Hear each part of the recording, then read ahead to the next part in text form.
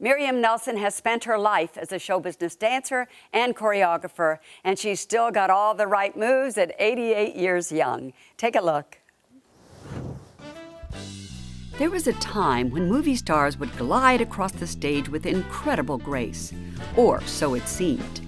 Every once in a while, our favorite stars needed a little help. That's when they would call in Miriam Nelson. But Miriam didn't grow up in show business.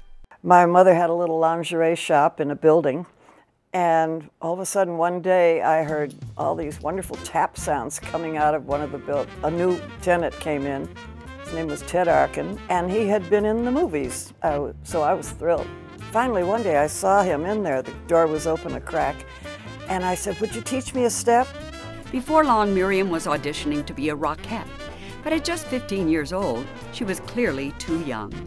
So instead, she choreographed ice shows. That's when she met the man who would change her life, future husband Gene Nelson.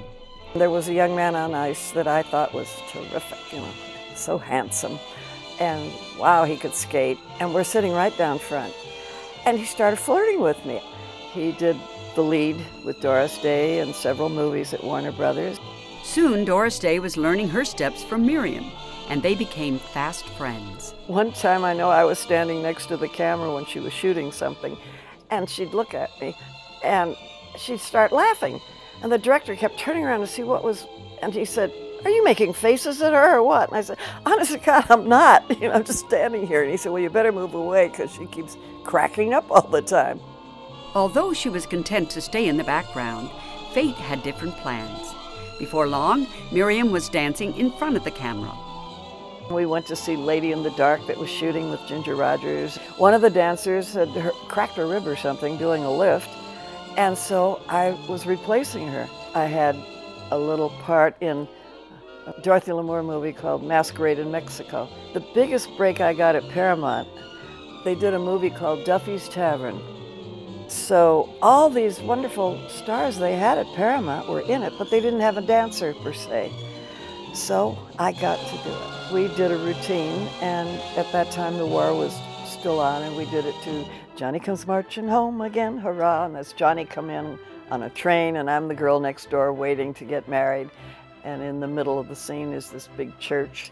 So I'm always pointing to the ring saying how, but he has other thoughts on his mind. Miriam also had a big dance number in the 1946 film, The Jolson Story. Nobody ever knew that it was me. Even to this day, I've had somebody say, "Gee, I just ran this movie, and Evelyn really could dance pretty good. I know you were doubling her, but I know there were shots where I'm sure it was her." And it wasn't. She never learned one step. I did the dance, but she took the bow.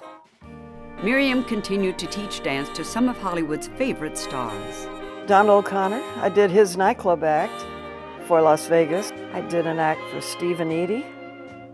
I did several acts for them. Carol Channing, I did some numbers for her nightclub act. Hollywood kept on dancing to Miriam's beat. But her crowning achievement came when she choreographed a number for the Academy Awards. 5 nominated songs, which one would be the best to do a big dance number to? So I picked this one song that I thought would be wonderful, Raindrops Keep Falling on My Head. I saw Paul Newman come in on a bicycle, and he's showing off for the girl. And he's wearing the derby hat, the period clothes. And so I thought that would be fun to have many couples, all Butch Cassidys and girls, and we'll have some fun with the bicycles. But it was the best number I've ever had a chance to do. And at 88 years young, Miriam continues to step out and share her lifelong love affair with dance. I've been so fortunate. I really have. And I'm still working. I can't believe it.